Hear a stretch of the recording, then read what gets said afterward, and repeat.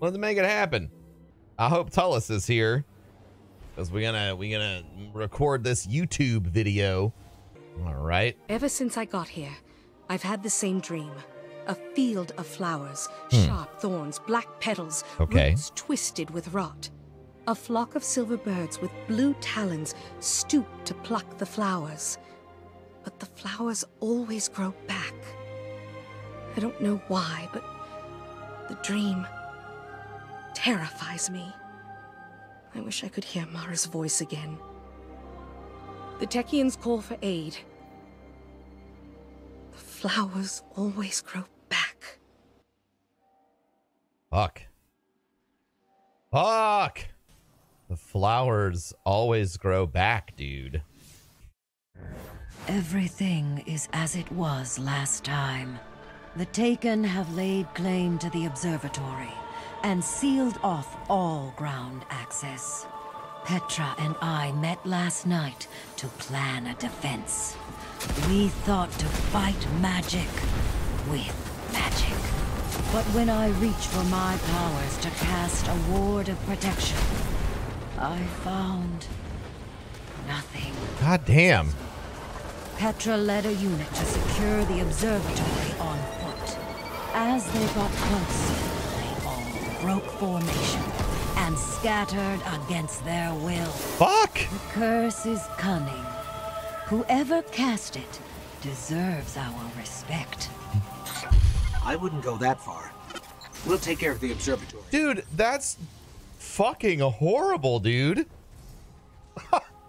Jesus Christ. They're like trapped into trying to fix their own fate, and they fucking can't even. They were like, let's do it different this time.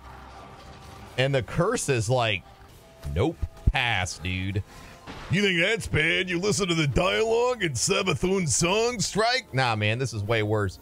Think about what it's like if you're one of the people who die during this. You die, suddenly you're alive again. You don't know how, when, where, or why, and you try and stop yourself from dying by changing your behavior, and then you fucking can't. So you just know. You just know you're gonna die again and again and again and again. At least the people in Savathun's songs strike get to die and stay dead. Yeah, like this week they're experiencing it all for the first time. Are they gonna fucking snap at some point? Like, are they all gonna go insane? Are they gonna give up? The difference being that we can choose different paths, but are we choosing a different path? Did we change the outcome of last week? No. Are we changing the outcome of this week? Probably not. I think the most likely outcome is that even to escape this time loop, like, what's most likely going to happen is, like, we're going to have to let the loop run. Everyone's going to die. We're not going to be able to fix anything. And then at the end of it, we're probably going to have to do something in the Shattered Throne to prevent it from resetting again. What I'm interested in is, what if the Shattered Throne is different? That seems to be the culmination of all of the work. How about no one kill Riven for a week? Yeah, T talked about how the Dullinkaru engram doesn't actually track how many times you've defeated her, which might mean we didn't defeat her last week. Like, we simply thought that we had. The fucked up thing is, like, we might not even get a chance to change the outcome. Like, it could be stuck like this until the final encounter with Savathun, which they could have scripted to be the end of this game and the beginning of Destiny 3. Like, I have no fucking idea. That'd be a shit cliffhanger. No, like, we kill Savathun, break the time lock, time for Destiny 3.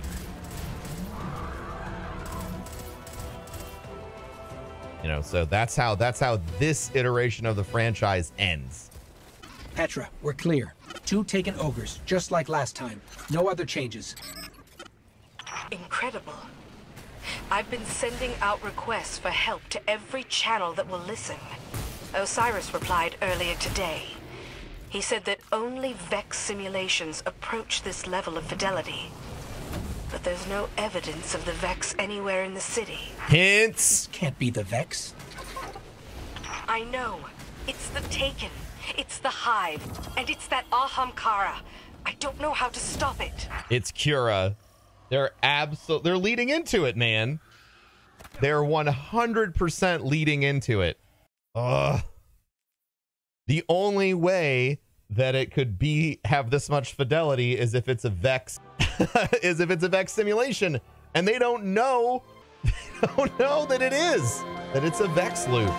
It's the murder battery, dude.